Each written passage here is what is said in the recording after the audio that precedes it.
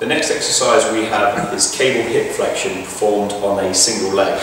Now this is a highly advanced exercise for shaping the lower abdominals. It's a really good one, sport specific, anyone in athletics, to help improve the knee lift. Okay, so we're going to pop the ankle attachment onto one side, okay? Pop the pulley system down at the bottom there and select the correct weight, okay? We're then going to use the bench to hold on to as a support system. So, we'd like to take on that, okay?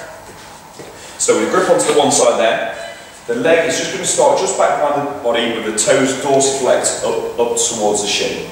Okay. From there, we're going to bring the leg up and through, squeezing the lower abdominals, and then slowly returning to the start point.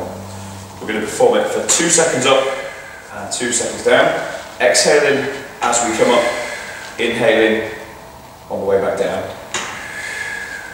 Okay, let's go one more rep. Fantastic, okay, and stay back down. So that was cable hip flexion, which is a shaping exercise for the lower abdominals. Good sport specific one to help improve the knee lift.